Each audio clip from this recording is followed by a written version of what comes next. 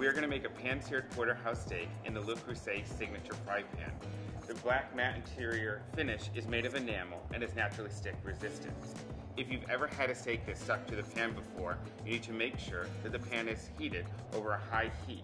The cast iron is going to ensure that we get a beautiful sear on the steak. Okay, so our pan is nice and hot.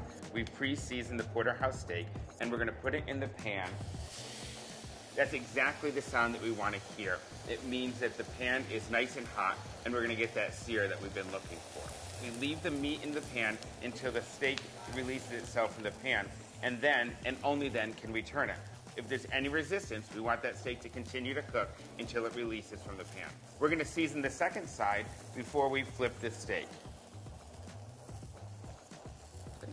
And now let's check and see if that steak is ready to go. And because we waited and we're patient, we have this really nice sear on the steak. The pan has these great pour spouts, so if there's any fat that we need to pour off the pan, it's easily done. Our steak is perfectly seared, and we're now going to finish it in the oven.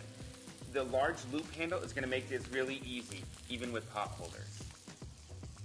We now have a perfectly cooked porterhouse steak made in the Creuset Signature Fry Pan.